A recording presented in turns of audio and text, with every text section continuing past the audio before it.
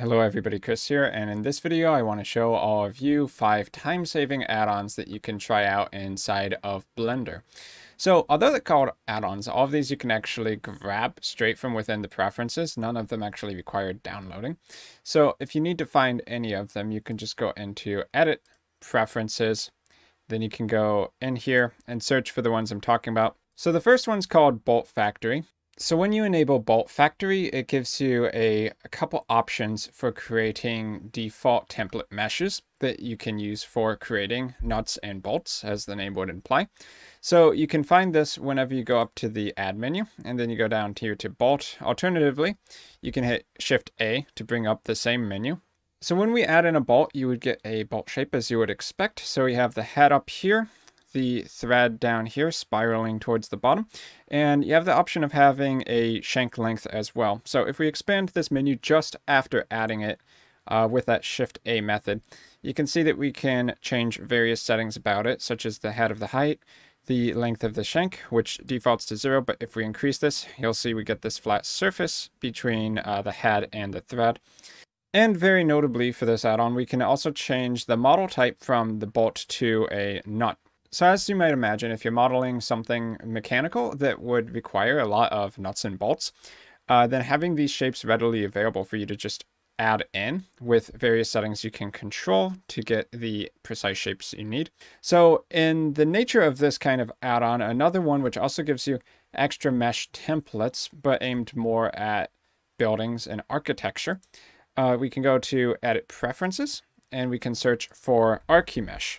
So we want Add Mesh Archimesh here. So just like with the Bolt Factory, if we hit Shift A to go into the Add menu, we can go down here to Mesh, and at the bottom we're going to have Archimesh. So you can see a bunch of different options here, generating an entire room, adding in cabinets, columns, roofs, and also some decoration props as well. So for instance, if we wanted to quickly generate a room using Archimesh, I can hit Shift A, go into Mesh mode, go down here to Archimesh, Room.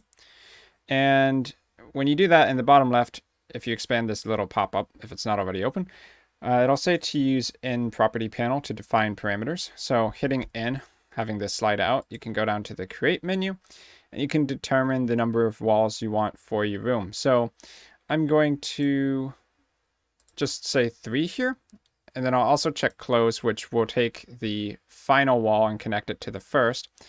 Now we can determine the length of each wall to create the room shape. For this wall 3, I'm going to make it a negative length. I could just make it negative 3.1, create a square room. So basically we got all 4 walls. You can also see a baseboard down there at the bottom. You can check ceiling and floor if you want as well.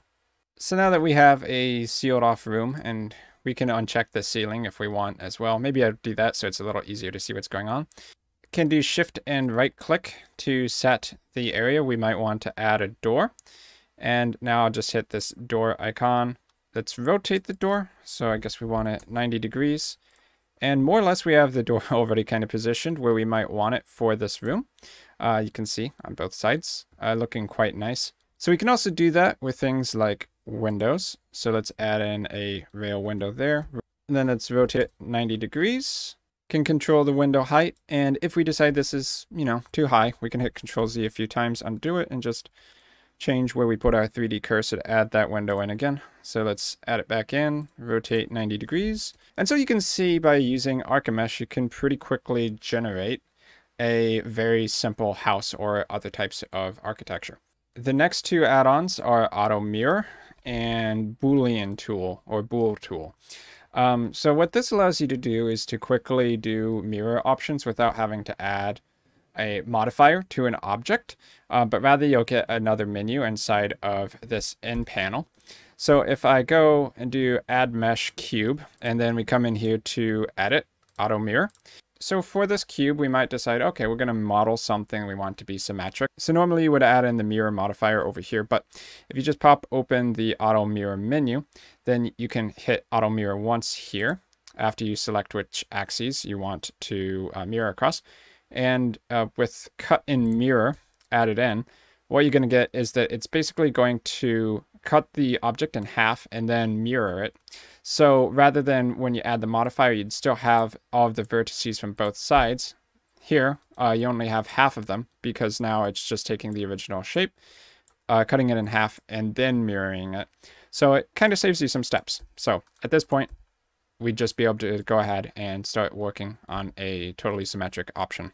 So with Auto Mirror, when we go ahead and click Auto Mirror here after choosing what axes we want to mirror on, if we have Cut and Mirror selected, what you'll see when we go tab into edit mode is that not only is it mirrored across the x-axis, but what it does is it takes the original shape, cuts it in half, and then mirrors it. So all of those other vertices that you'd have on the left side of this object are basically removed, and the object's going to maintain its shape since it's taking half the object and then mirroring it across the x-axis.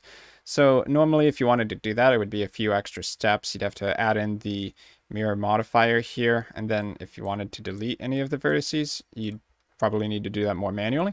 But here it's just kind of one click and you have everything set up. So it's going to end up being a little bit of a time saver there, since many objects you model are going to be symmetric anyway. So just having a one-click option is a little bit faster. So kind of similar is the Bool tool. I'm going to add in another cube, and let's just move it into position here. So these two objects overlap, and the Boolean tool basically allows you to do these Boolean operations where, depending on where two objects overlap from each other, you can have Blender automatically calculate those positions where they intersect and then to spit out some kind of a result. So if you want intersect here, what that means is that after you take these two objects, so you select one, left click, hold shift, left click the other object, and then you choose intersect, what's going to remain after you click that is going to be only the areas where these two objects intersect. So if I hit intersect right here, you can see, in a sense, a new cube gets created out of the overlap from the old ones. So you can see, if you go between them, Control Z a few times, how that kind of creates that. You can also do a union, which merges two objects together. So wherever there was an overlap, you're now going to have vertices. So it's a nice quick way to just combine two objects to get them into one more complex option. You can see here that the face here that gets spit out of that has 6 vertices, so not exactly ideal. So another operation you can do with these two objects is union, which is going to combine the selected objects into one. And note that if I move any of these new vertices that got created, like so, that you can see that it's affecting both of the original objects because they are in fact just one single unit now. Okay, and then the difference operation, if I select my first object, this is going to be cut out of the second one we select. So if I hold shift, left click this one, and we hit difference, then wherever this object, the first one we selected, overlaps the second one, it's going to just cut a chunk out of this second one and then disappear. So we can see where they overlapped before.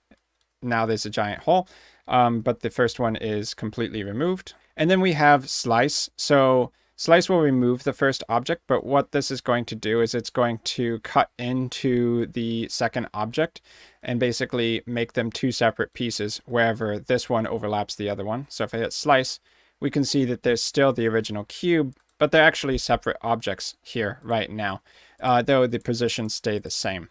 So these Boolean operations, you could already do them without the plugin. But what you'd have to do is go into the modifiers menu, add a modifier, choose Boolean, choose the type of Boolean, select the object that you're using as the second mesh object for the Boolean, and then if you choose, you'd have to go ahead and commit it by clicking here and doing apply.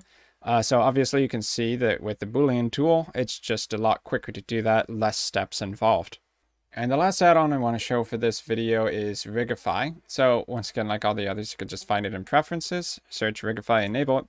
And what this will allow you to do is to quickly generate standard out-of-the-box bone armatures for your characters. So if I hit Shift-A and we go down to the armature menu, you'll see Human Meta Rig, Animals, and Basic.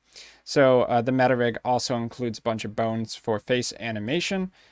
And then the basic one just kind of excludes that and only has a couple head bones as well.